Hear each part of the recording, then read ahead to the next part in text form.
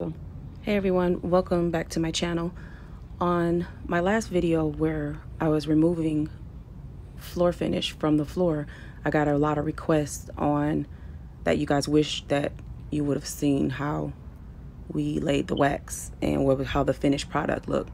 So here are some dirty floors that we're about to complete right now, and I just wanted to show you guys how we laid the wax and the finished product.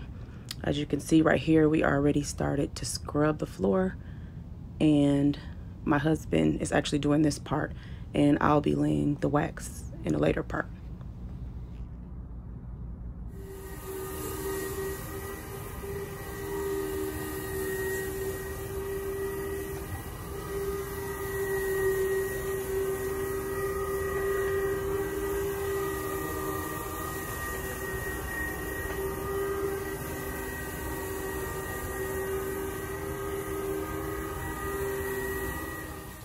Here, my husband is about to set up the wax bucket for me. He is about to put the nylon mop on the stick for me so I can get ready. Here, guys, please don't come for me in this video. I'm trying to do this with one hand, but I'm trying to outline the areas that I'm about to do. And I'm also trying not to get wax on the baseboards, but trying to do it with one hand to show you guys was a little hard. But here I'm just outlining the area that I want to get started on so that I can start applying the wax.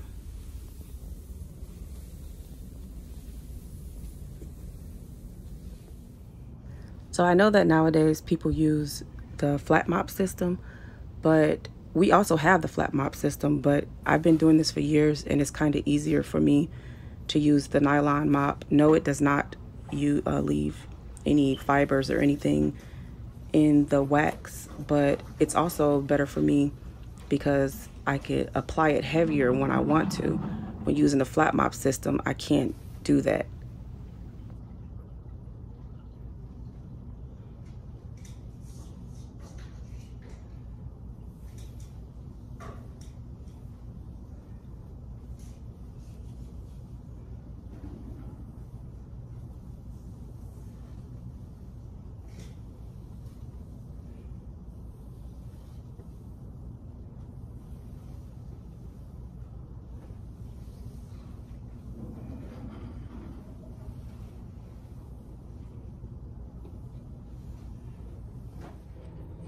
Here I'm trying to go as fast as possible because under here is where I started. As you can see on the other side it's wet.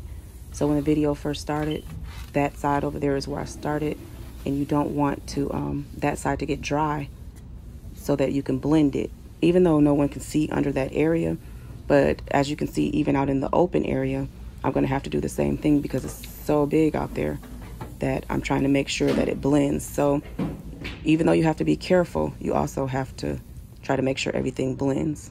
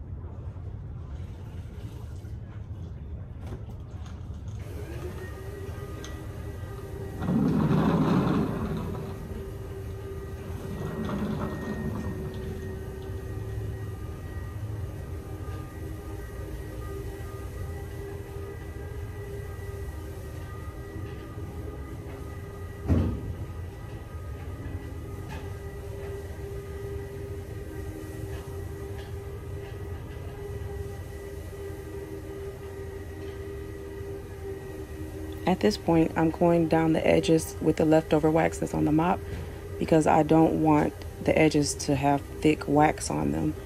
when we go and do new floors, we have the hardest time getting the edges clean because that's where everybody normally likes to start.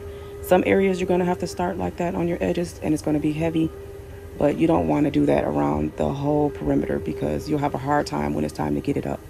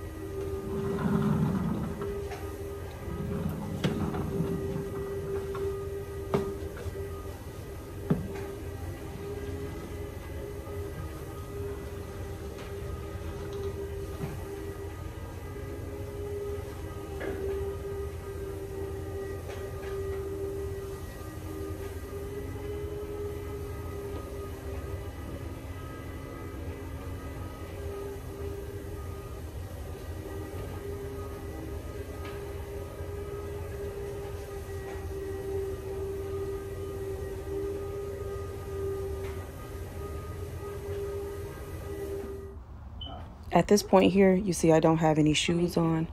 It's because I am now on the second coat. They have skid-free shoes that won't mark up the floor, but I would prefer to just do it in my socks.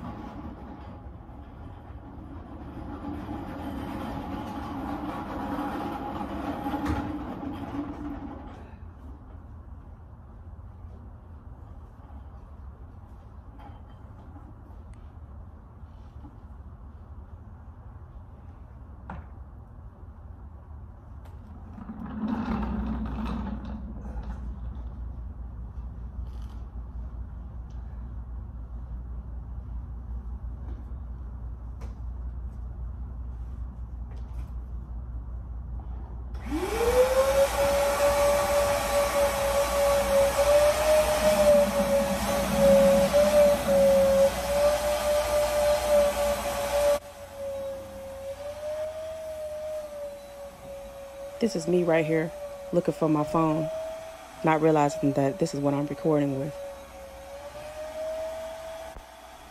I don't know if you can see in the background where my husband is working at. He's still actually stripping the floors right there, even though I'm waxing up to that point.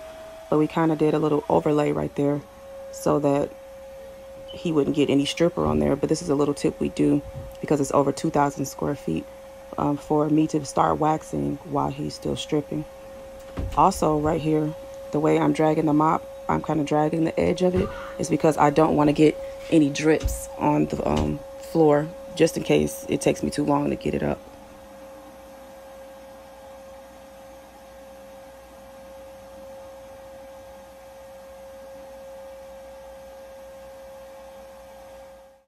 And here is the finished product after about 4 coats. This floor is actually dry now.